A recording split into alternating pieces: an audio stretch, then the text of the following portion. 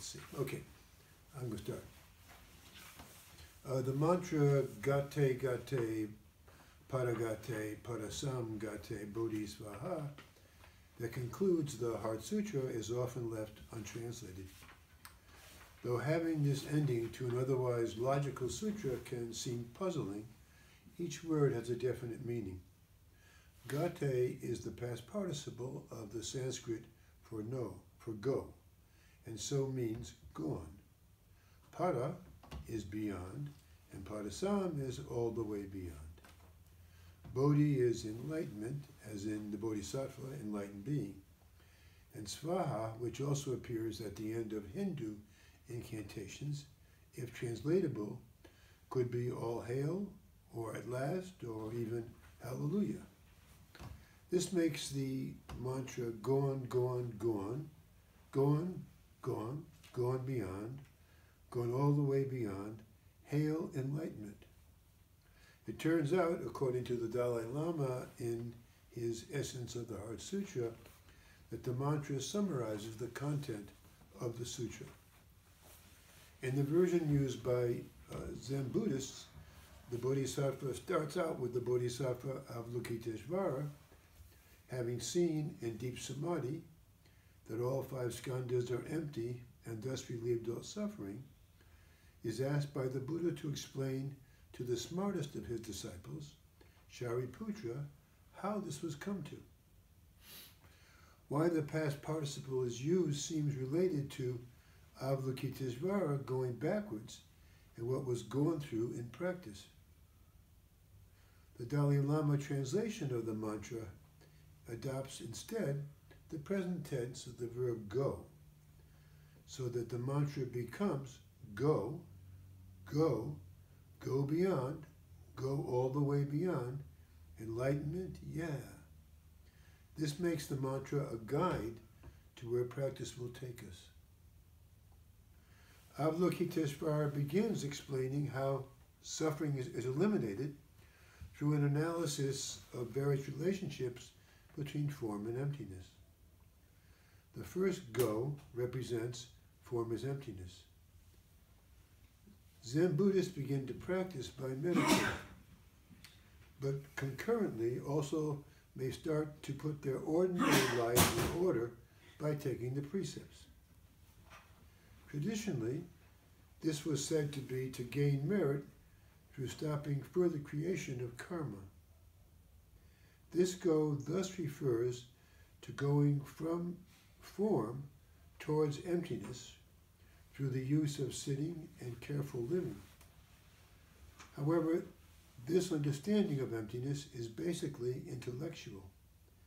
The second go, instead, is about proceeding towards actually realizing emptiness by being aware of our mind moment after moment. This state is represented by emptiness as form. Dogen Zenji's to study Buddhism is to study the self is to forget the self, seems to correspond to these first 2 goes.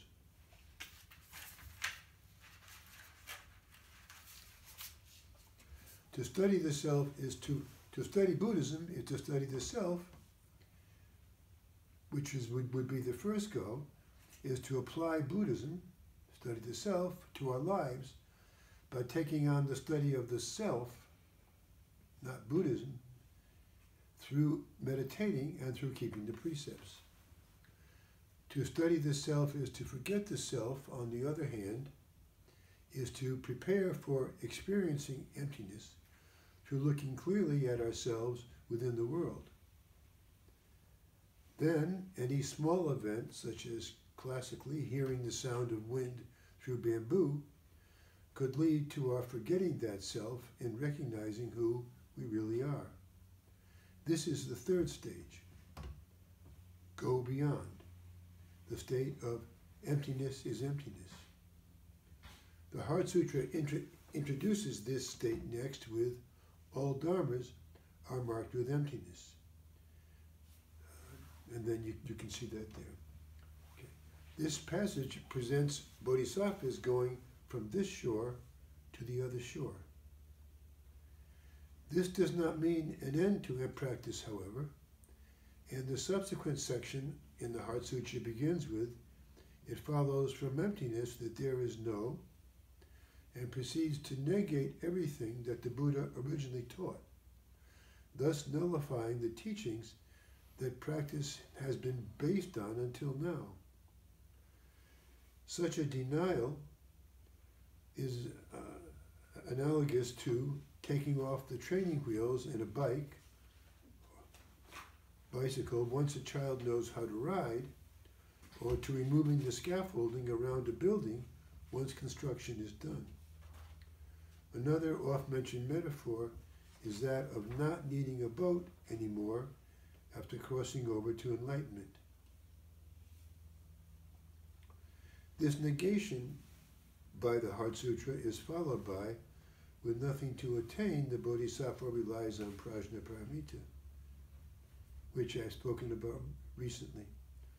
The perfection of prajna, the innate wisdom beyond thought that is the faceless face of enlightenment.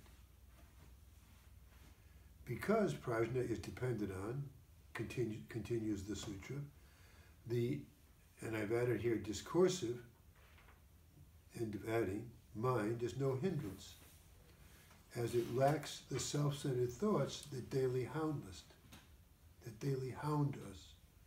Moreover, no fears exist, negative thoughts being what emotions such as fear come from, and when we cease to believe in our thoughts, the fears that start out in them lose their power over us as well. Are there any questions by now? I will go on. The sutra continues, "Far from every inverted view, one dwells in nirvana. Humans put the cart before the poor horse in trying to fit what they perceive into their individual, habitual ways of seeing things. The result is that mistaken views get in the way of our being with what is right in front of us.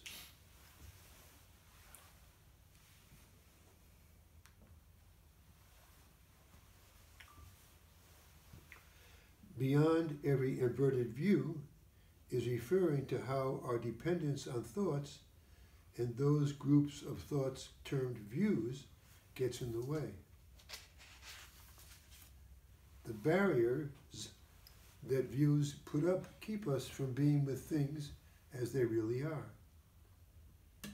Thinking may be our main tool for ensuring our survival, but a tool doesn't define us.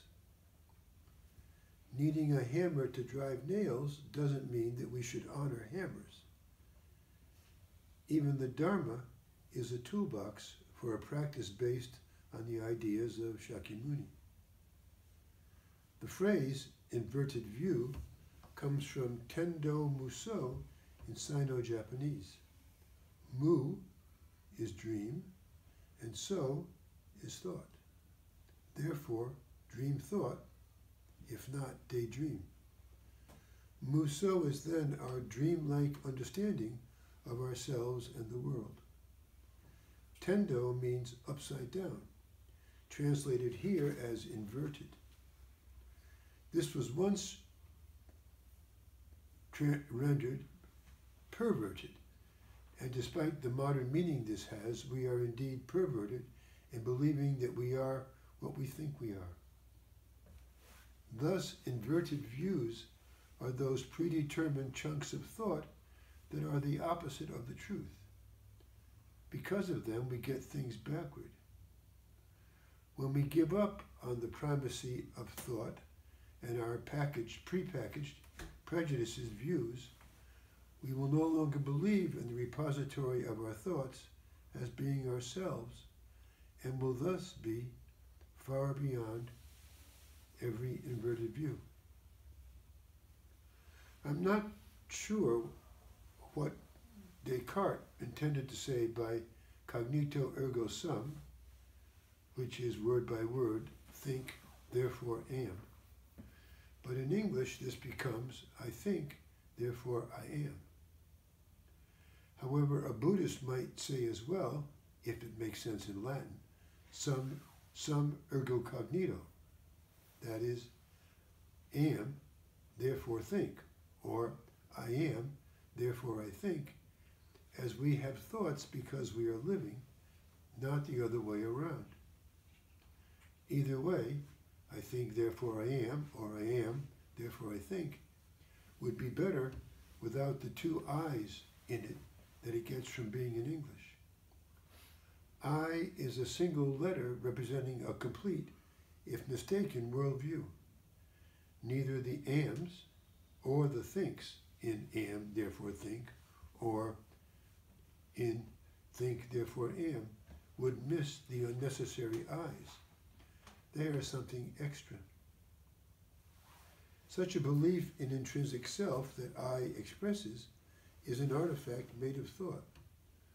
We needn't, shouldn't, and cannot give up thinking, of course, but the fact that we think doesn't mean that we have to believe in everything that thinking comes up with. Faulted definitions, such as that of the selfish self, don't have to be lived by.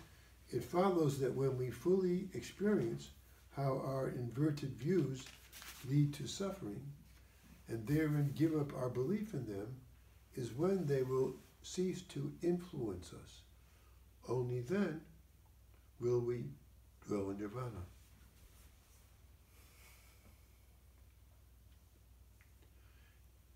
From it follows with emptiness to it dwells in nirvana is the state of go all the way beyond.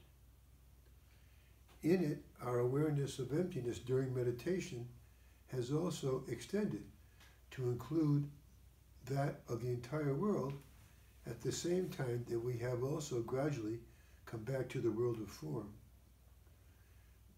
It is thus both emptiness is emptiness and form is form. As we go back and forth between being fully in samadhi during our meditation and fully in daily life. However, the Heart Sutra does not specifically deal with form as form. Rather, if everything, Dharma included, is empty, then in the end, emptiness itself is empty, just as form already is empty, which is to say, all distinctions, such as form as emptiness, disappear. There is no form, and there is no emptiness either. Anyway, that is to go all the way beyond. Where does that leave us? Here. Nothing is left but here. These statements of freedom from desire and anger or fear, and from preconceptions, are followed by, in the three worlds of past, present, and future, all the Buddhas, who, by the way, were bodhisattvas before, right up until this point, depend on prajnaparamita, the perfection of wisdom, thereby attaining, as you're reading now, unsurpassed, complete, perfect enlightenment, which is Anuttara Samyak Sambodhi. From here, the sutra introduces the prajnaparamita mantra, praising it for being transcendent, bright, supreme, and incomparable in that it removes all suffering. And it then provides us the mantra, this go beyond, go all the way beyond, as well as being an easy-to-remember summary of form is emptiness, emptiness is form, emptiness is emptiness, and form is form, also captures our life in practice and our practice in life. Both the sutra and the mantra end with Bodhi Svāhā, enlightenment, hail enlightenment, or enlightenment yeah, or enlightenment wow. Such final enlightenment is beyond, as we've just seen, all discrimination, or lack of discrimination for that matter. The profane and the holy are not different from one another in Buddhahood. This fifth state, in which no separation remains between form and emptiness, is fittingly without a gate, go in it. Remember, it goes gate, go, gate, go, gate, Pāragate, go beyond, and then Pārasamgate, go all the way beyond. That's where gate ends. There's no more going. There is just being.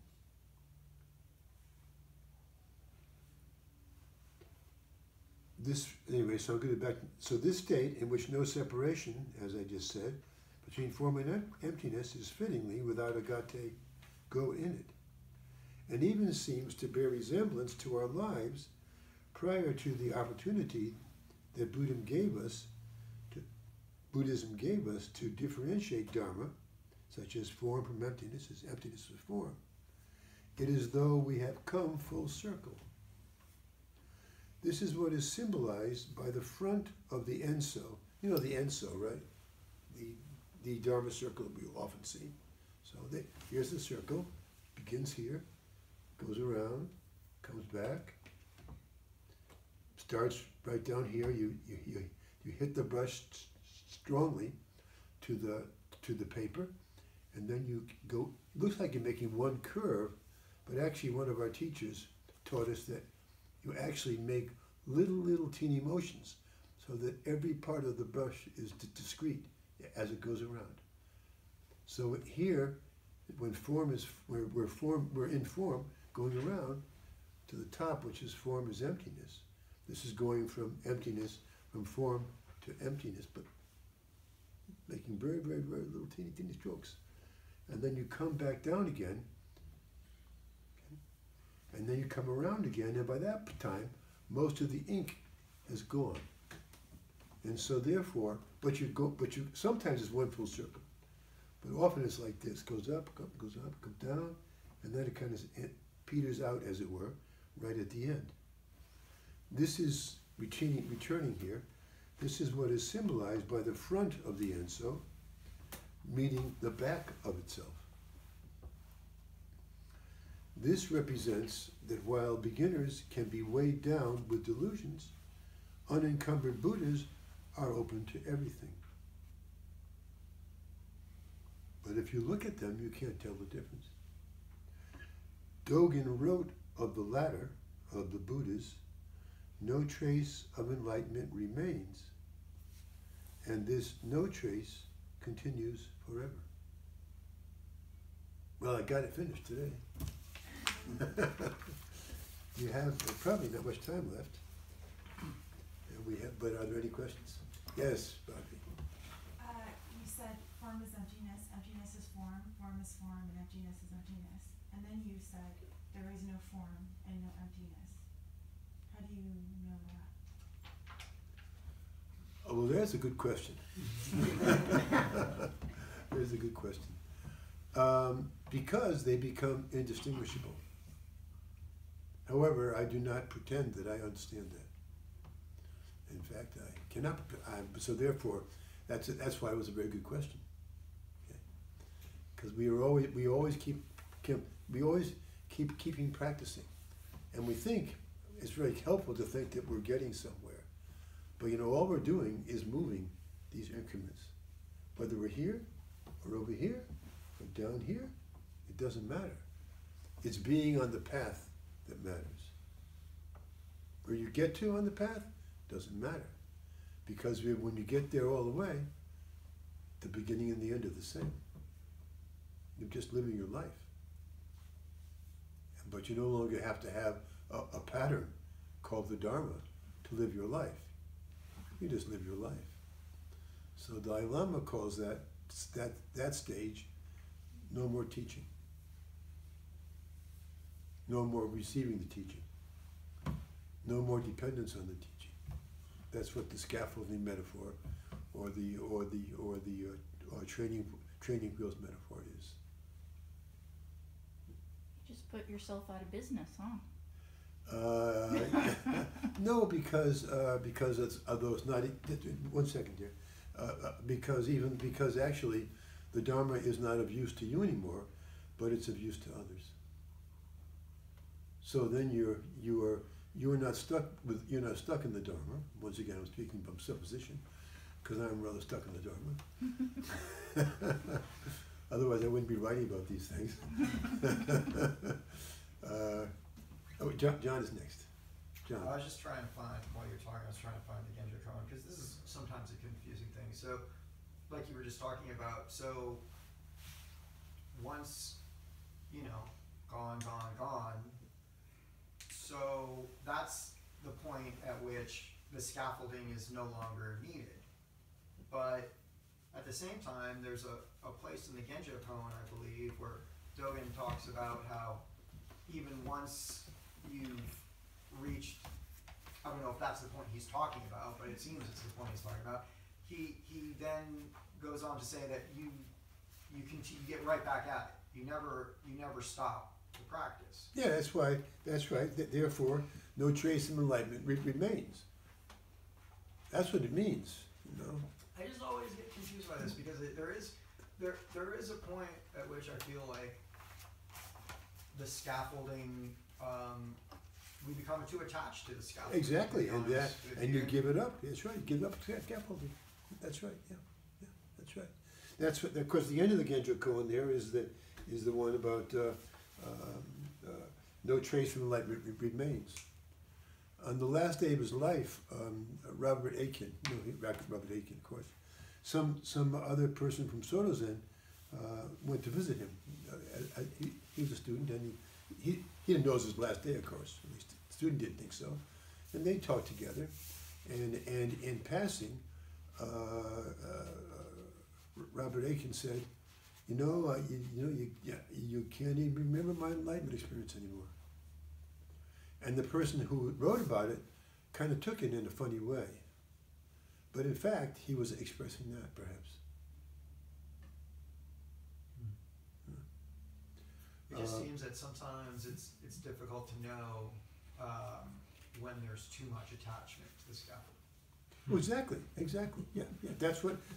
That's exactly what was being denied when in the main part of this, where I didn't read it today, but where it says no eyes, no ears, no nose, no tongue, no body, no mind. All that is doing that. Is giving away the Dharma. Yeah, I mean, I know there are whole sects of Buddhism, of Zen Buddhism, of other types of Buddhism that have tried to strip away the majority of the, I guess you call it, I don't know what you call it, but the majority of Buddhism, and leaving it with really just the being on the cushion, and losing the figuratives of Buddha, and like there's that Korean sect that's called Wan, where the only thing in their zendos, in their temples, are the I just lost the name, the Enso is it. So it's just a question. I feel like it's something. It's more a question of. It's more a question of how kind are you to the people that you're trying to help. So you can be really strict and say, never, never, never, never, never, never, never, never, never, never, never, never, never, never, never, never, go on forever, never, never, never, never. But that may be the truth. Okay? On the other hand, it's not necessary to pound them, to beat them up every day. So it's the Buddha's kindness to have given us the Dharma. So there are many ways of seeing it. They kind of have to come down to personal attributes, your society's attributes. People make their own version of the Dharma to fit. They don't make it, but the Dharma changes its face as it goes within new people. Clearly, I mean, what we practice is very, I mean, obviously, Western Zen is Yeah, well, very different from we're practicing Suzuki Roshi Zen, who came from a Buddhist scholar, and we trace back. But Suzuki Roshi said America must change Buddhism, not for Buddha's sake, but Buddhism, you're going to have a different kind of practice, but you can't plan for that. So sometimes I'm a little, this is a little bit of what I'm trying to get at, is that the Dharma is everything. It's not just the teachings. That's another word for it, but it's beyond that. The Dharma really is everything. It's emptiness is emptiness. Well, of course, Dharma means things, right? Yes. So my point being that is there really ever any real way to give up the scaffolding if we're immersed in the scaffolding at all times? Apparently, and let's put a capital A on that. Apparently, there is. Yeah. Somehow, yes. Far beyond every inverted view. Inverted, is it our dualistic thought? No, in this case, I have another talk I want to do some research on to give, but I think it's talking about the let me see what my oh yeah. Anyway, it's talking I think it's talking about the fourth skandha. There's the five skandhas. He says that all five skandhas are empty, and thus relieved all suffering, because the skandhas are empty, right? But the skandhas are things and the actual organ itself, and then from there on the use that our brain makes of the organ, which is there's a sensation. It recognizes that there's a sensation, and then it perceives, kind of adding in a little more mental functions. And the third one is also called, is hard to say. Here it's called formations, I think, formation, but it's many translations of it. But it means the thought patterns that we've latched onto to create reality. And a good way to, and so they're prejudgments, and then we live by those prejudgments. So therefore, we live by this code that is unreal as anything else. Just it's more than in the talk I said thoughts or groups of thoughts that make up views. And of course that's what happens. We really are prejudiced, but not in the sense of the modern sense of racially or socially being prejudiced. We prejudge, so we don't see what reality is, because we live by our judgments. And I think that's so they got things upside down. What this means, it's the exact opposite. We should live without those. So that is delusion we're living in. Well, that's one part of delusion, yeah. So inverted view isn't another word for delusion. It's a little different.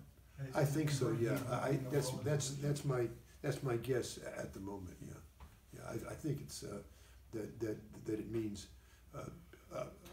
patterns of thought, but they're specific to a lot of things in our, what's good and what's bad. However, it's good and bad are patterns of thought. So when Buddhism says go on, good and bad, that's what it means. It means go beyond patterns, concepts, go beyond concepts, of which Buddha Dharma is one. Yeah. I was gonna say, if we're not our thoughts, if we're not our feelings, what are we then? I'm looking at it. No. All these things are, what you're giving up is attachment to concepts, not reality. Reality stays the same. You touch, but in certain things we've made a mistake on how we've codified, as it were, reality. And also because it wasn't mentioned in the talk today very much, but it's because of here it says it gives up. If there's no place to go, nothing to attain means there's no dharma to attain. In this case of this sutra, there's no, and then that's when prajna kicks in, as it were, right? And that's separate from all those things. That's the real truth of how we live. We ultimately live by prajna, not by everything else. I just want to say also that a lot of times I feel like when you even asked the question, you said our thoughts, our feelings, and oftentimes people say my thoughts, my feelings. Well, they therefore belong to you, right? I mean, that's the way you've codified it, Right. even in your head. So they are not you, right? You've even codified in your head that these belong to me. If they belong to you, they are not you. So therefore, innately, you are outside of them, and you can clearly see them. And you are not your thoughts, because if you have a thought, I want to go kill somebody, is that you? I hope not. If you have, if you're depressed, you're having depressed feelings. You are not depressed. You are having depressed feelings that you are reacting to. You're having thoughts you are reacting to, but you are not them.